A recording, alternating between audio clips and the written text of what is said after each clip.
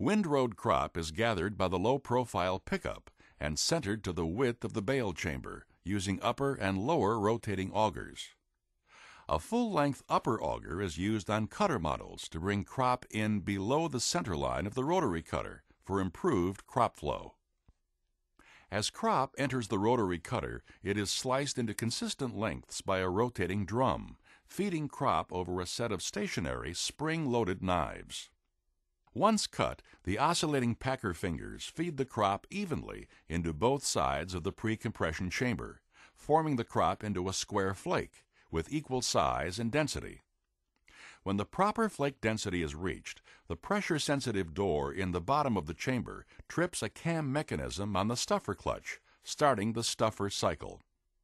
This engages the stuffer forks into the pre-compression chamber. Simultaneously, the holding fingers that prevent the flake from entering the bale chamber prematurely are withdrawn. The stuffer continues, and with a single stroke moves the flake up and into the bale chamber, while the plunger is moving rearward.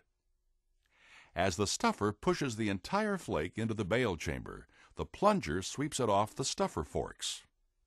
Flakes are then assembled in the bale chamber as the plunger moves back and forth, applying force to the front side of the bale.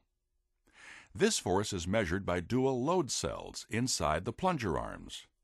If the force is higher or lower than the preset load factor, then an electrohydraulic valve will automatically adjust to the hydraulic pressure in the density cylinders to provide more or less tension on the bale.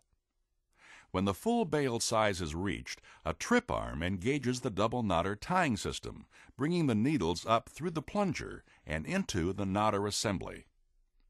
The first knot ties off the finished bale, followed by the second knot, which connects the upper and lower twine to start the next bale. Once the bale has cleared the bale chamber, it will slide down the bale chute and fall directly onto the ground, completing the bale cycle.